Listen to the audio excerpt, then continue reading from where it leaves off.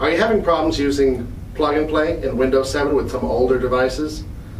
Well, this is Paul, one of the techs here at Micro Center, and today I'm going to show you how to add a legacy device in Windows 7 without using plug and play. Let's get started. Alright, to start out with, we want to click on the Start button in the lower left hand corner. We want Find Computer, and we want to right click on that and select Properties. Then we want to click on Device Manager.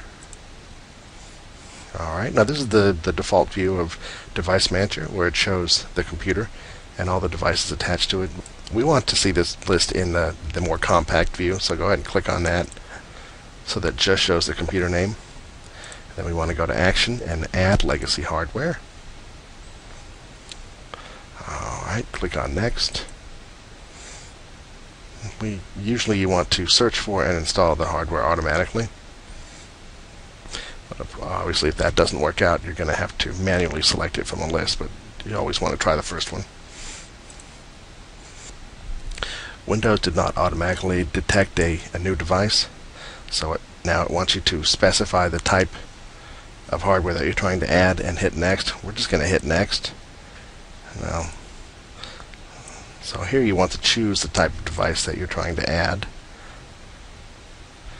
Then you would just hit Next, and it will build a list. You would choose the manufacturer and then the model, and then hit Next, and then Windows will load that device for you. Alright, that is how you would go in and add a legacy device to Windows 7. If you have any other questions, come visit us at www.microcentertech.com.